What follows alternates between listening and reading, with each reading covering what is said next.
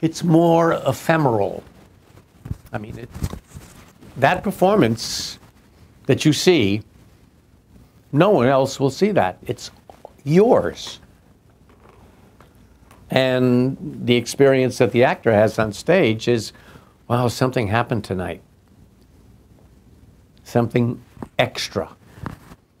The extra doesn't happen when it's already a film or a television show. The extra. There's always going to be a bunch of people who want to sit in a room and hear a story. And also see the humanity of hearing that story from a live person. That it's going to, you know, no performance, live performance, is the same. And if it hasn't been filmed and you were there and it was great, it was only in your memory. It becomes something magical in that way. That's very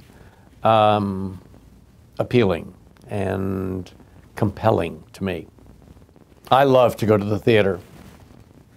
I saw Lee J. Cobb in Death of a Salesman when I was about 15, and I couldn't get up from my seat in the theater.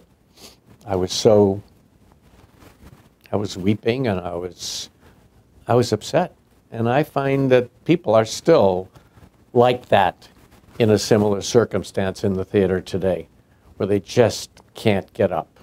It's too heartbreaking.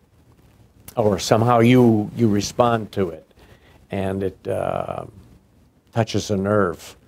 But that doesn't happen in the same way when you're sitting having a Big Mac in front of your television set and the popcorn is going on and the kids are pulling at you, and you know, it requires, the theater requires an audience that's equally focused as the actor for it to really happen.